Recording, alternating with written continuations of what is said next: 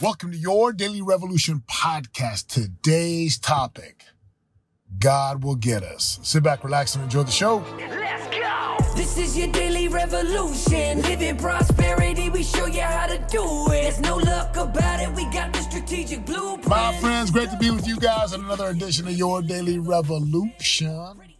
Hope you're having a wonderful day today. And listen, if you are listening to the podcast, all I ask is that you share it forward. Send it to someone who needs to hear it. Take a screenshot, tag me on social media, post it in your stories, and let a brother know you're listening. I'd appreciate that greatly. Let's dive in. So about a week ago, we were asked to sing in church. My boys love to sing. I love to sing. I love to play the piano. I've done all kinds of music, band, luau's, you name it, I've done it. Well, we were singing a song called How Can I Be? A good friend of mine wrote this song back in the 90s. That's a great spiritual song. And we've sung it a number of times, so we're familiar with it. We practiced all week. And then came Sunday morning. And Sunday morning, it's early, and I know how this works. I know that when I get up and sing on a Sunday morning, my wife and I, we start singing right as soon as we get up. We warm our voices up. We warm the vocal cords up, get the pipes ready to just blow. My sons didn't do that, and I was trying to tell them, hey, you got to warm up. We get over to the church to practice, and my son was frustrated. He just couldn't. He was cracking the whole time. Couldn't hit the notes. I'm like, oh boy. But I know how this works. Anytime I'm involved in God's work, right, sharing the message, sharing the gospel, helping others feel God's love through the Spirit, through music, I just know, I know through experience that God's going to take care of us because we've done our part. And my son, he almost teary-eyed, was like, I can't sing this today, Dad. I can't hit the note. It's my oldest.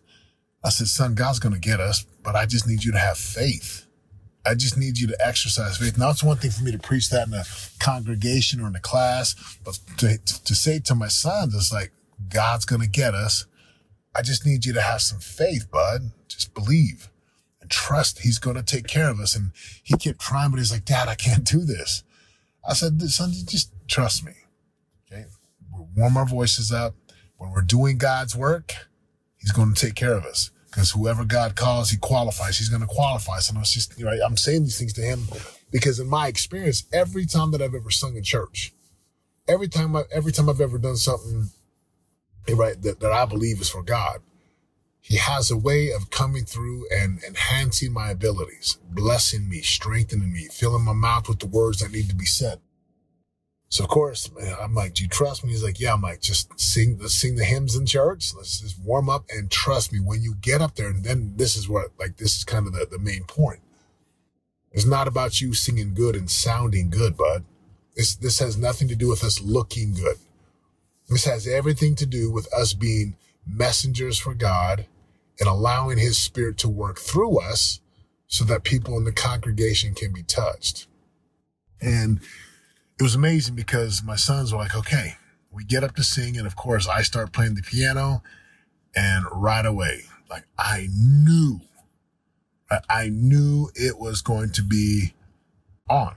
And my sons started singing and I was like, thank you, God. Thank you for blessing my sons. Of course, we sing the song. I'm in tears from the piano. My boys sit down and I look through the congregation and a lot of folks are just emotional. That was amazing because people come up to us after and they will say, hey, good job. Thank you so much. And they say what they say. And thank you. I teach my boys to be gracious.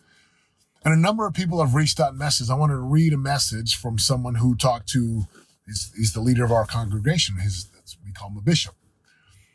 And I got this message that says, dear Brother Gali, my name is, I won't say his name. I was visiting Destin from out of town. I did not have any church clothes with me, but I'm so glad I attended your ward. We loved hearing your sons sing that very inspirational song. Will you thank them for us, for their hard work, their preparation and guts to do it, even though they had reservations today? Brother Gali, I have been struggling with some very unique personal challenges in my life. Thank you for reminding me about some fundamental precepts. By the way, I spoke. So we sang and then I delivered the last probably 20 minutes of the meeting. And he says, thank you for reminding me about some fundamental precepts that we sometimes forget. I need to stop asking the world for advice and study, ponder, and pray to Heavenly Father for answers. And shut up and listen to the still small voice. You reminded me today that I need to submit to the will of God and feast upon his word in order to receive the answers I seek. I will strive to do this and then try to trust God sufficiently to take appropriate action as he directs. If this all somehow doesn't work to help me resolve my conflict, maybe I could enlist your help as a bouncer to deter the man. So that he's got some jokes here. But, it's amazing. Like, here's another message from someone, again, because these messages get forwarded to me. I appreciate you and your family. Thank you for all you do. I told your boys how much I enjoyed and appreciated the song you shared with us. The motivation and inspiration that you help our family and our ward by sharing is a huge blessing. There's a number of messages that people have shared it. And the reason I'm sharing this podcast with you guys is real simple. If you ever feel that you are on the Lord's errand, I'm telling you right now, ask him to bless you and to help you and to qualify you. And even if you're not, let's say you're playing football. I played football for a long time, high school, into college, into the NFL. Guess what I did? I was asking God to help me. Because one of my core beliefs is that God wants us to ask him for help.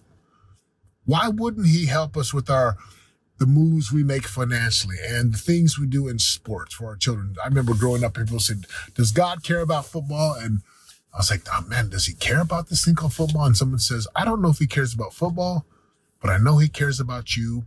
And if football is important to you, then it matters to him. And I've been blessed tremendously in my life. So what's the whole point of this podcast? God's going to get you, but you got to do your part. And I believe God is loving, like all knowing, all powerful, just this loving person.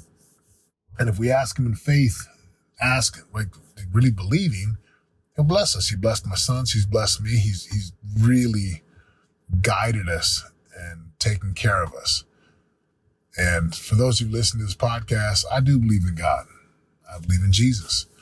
There's so many things that I believe in that I won't share too much on here because they're very personal and sacred to me.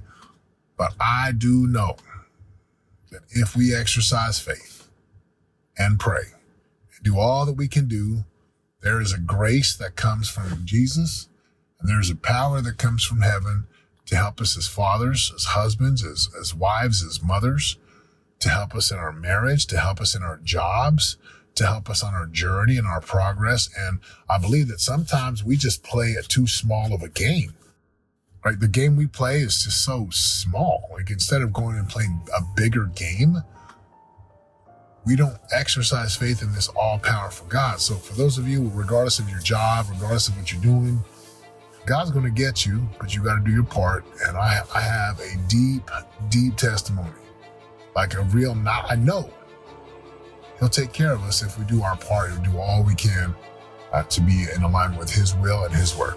Have a great day, my friends. I appreciate you listening.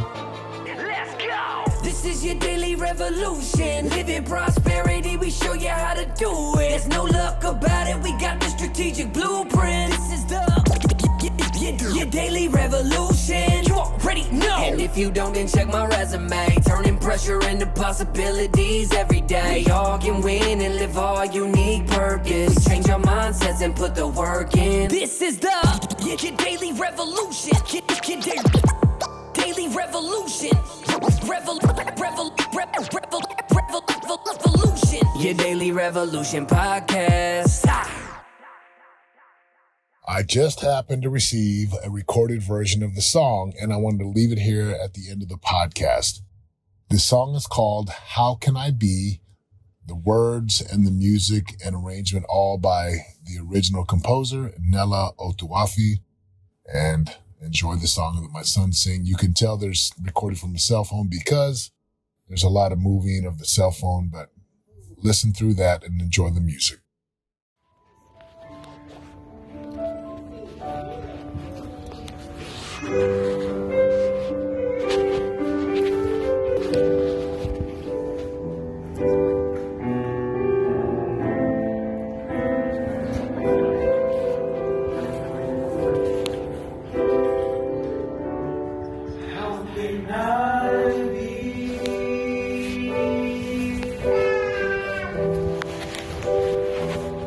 Like my brother defied and fought.